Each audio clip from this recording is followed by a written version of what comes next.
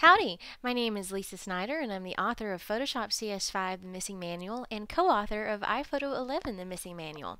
I'm also the chief evangelist of iStockPhoto.com, the world's most fabulous royalty-free image, illustration, video, and audio resource.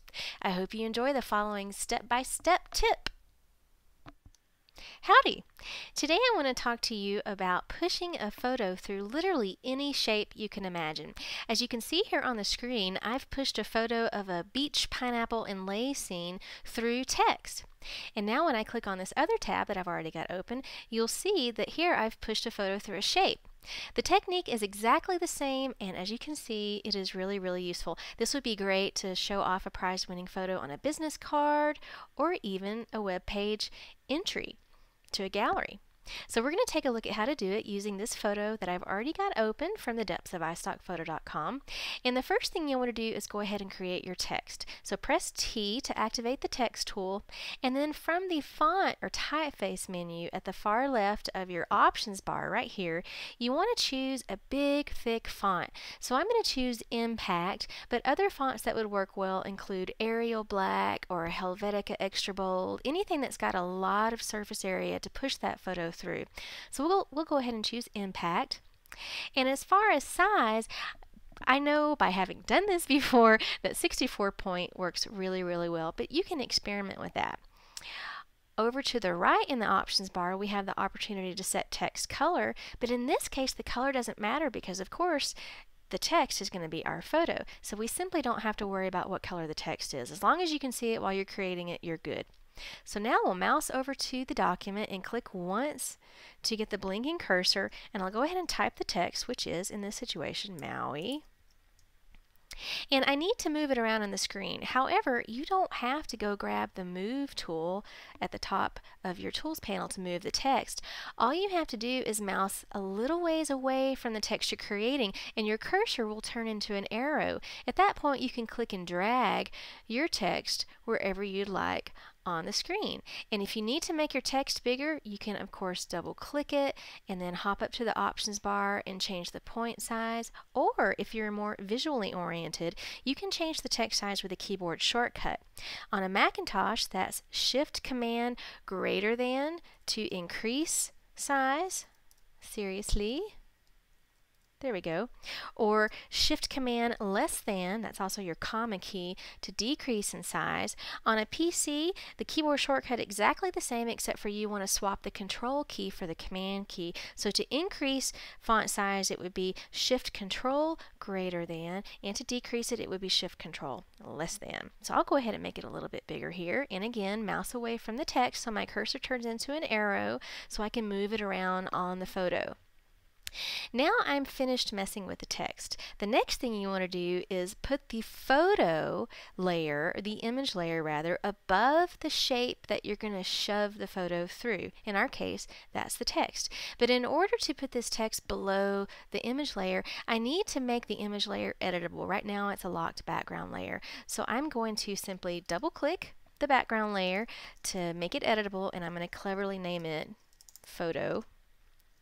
Now I can either drag the photo up in my layers panel, or I can drag the text layer down below. Doesn't matter which one you do.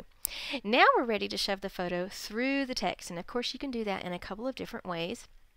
You can activate the photo layer and then trot up to the layer menu and choose Create Clipping Mask. That will do the trick. See, now our photo has been shoved through our text, but I will undo that last action and show you one other way to do that. If you're a fan of keyboard shortcuts, or if you can memorize a whole slew of modifier keys rather, you can do the same thing by holding down the Option key on a Mac or Alt on a PC and hovering between the dividing lines of the two layers. See how when I hold down my Option or Alt key, the cursor changes to two intersecting circles? As soon as you see that cursor change, go ahead and click once, and that is the equivalent of trotting all the way up to the Layers menu and choosing Create Clipping Mask. And as you can see, now when we choose Layer Create Clipping Mask, it actually says Release because we already have a clipping mask going on.